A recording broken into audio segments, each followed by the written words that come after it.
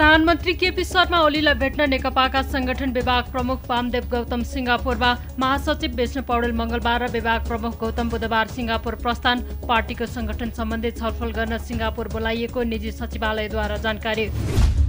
आफ्नै ध्वजावाहक जहाज ल्याउने तयारी भइरहेको परराष्ट्र मन्त्री प्रदीप गेवालीको दावी।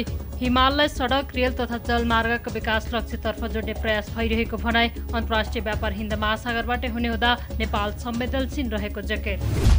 अख्तियार दुरुपयोग अनुसन्धान आयोगले बालुवाटारको ललिता निवासको जग्गा किनबेच गरेका सबैलाई छानबिन गर्ने।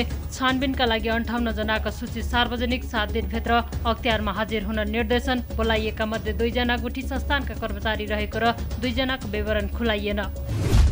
सबैभन्दा बढी अपराध हुने जिल्लाको अग्रपन्थीमा काठमाडौँ देखिएको प्रहरी प्रधान कार्यालयको तथ्याङ्क।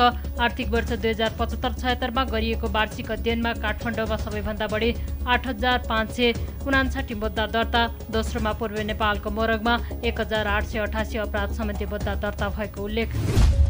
रोक नभएका सबै ठेक्काको म्याद नयाँ व्यवस्था अनुसार 1 वर्ष थपिनुपर्ने निर्माण व्यवसायीद्वारा माग। सम्पन्न हुन नसकेका परियोजनाको हकमा 1 वर्ष म्याद थपको व्यवस्था भए पनि लागू नभएको भन्दै सरकारको ध्यानआकर्षण। सार्वजनिक निर्माण कार्य समयमा हुन नसकेमा नेपाल सरकारको पुँजीगत बजेट खर्च हुन नसकी पुनः विगतकै अवस्था सिर्जना हुने।